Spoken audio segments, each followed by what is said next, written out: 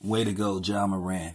All right, you guys, John Morant returns coming off a 25-game suspension and hits the game winner and helps the Memphis Grizzlies win the game.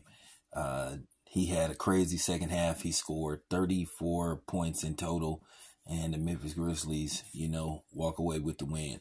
So, at the end of the day, it's good to see John Morant back. Me, myself, the 25-game suspension was a little excessive. But, nevertheless, at the end of the day, he's back. We'll just move on from it. But, not going to forget. But, based off how the NBA handled the situation, with Josh Giddey versus him. But it is what it is. Y'all know how this works. But welcome back, John Morant, man.